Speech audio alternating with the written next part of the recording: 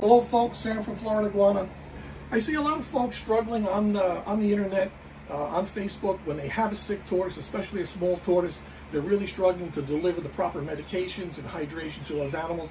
Wanted to go over some quick pointers on what we do here and what I feel are really important points on how we have to approach that sick animal.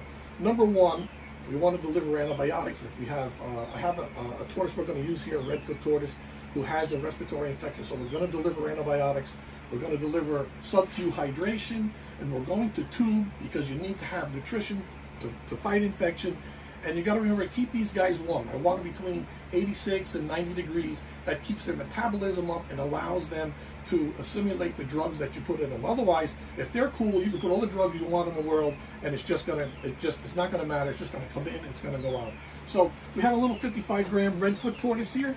I'm going to go over the first part of it, which is actually delivering that medication. So I'm just going to give a little spray of alcohol there. I'm going to hold his feet down, and then just right here in the base of his tail, next to his tail,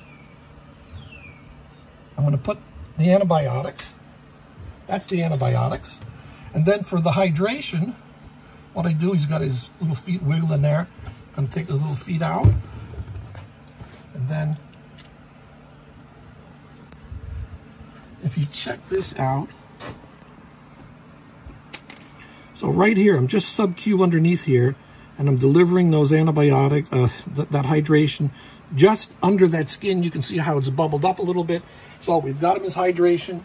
We're going to keep this guy warm now, and we're going to tube him later. I don't tube on the same day, because after you get done flipping them over and everything, you don't want to take the chance of them throwing up, because they're just getting all excited and everything. So typically don't try to tube feed and give hydration or antibiotics on the same day if I have to flip them over. So have a lot more information on my website. Check out my YouTube channel. Let me know if there's anything else that maybe you're interested in me going over. I appreciate it, everybody. Give me a call, give me a text, and remember to subscribe. I really appreciate it, folks. Take care.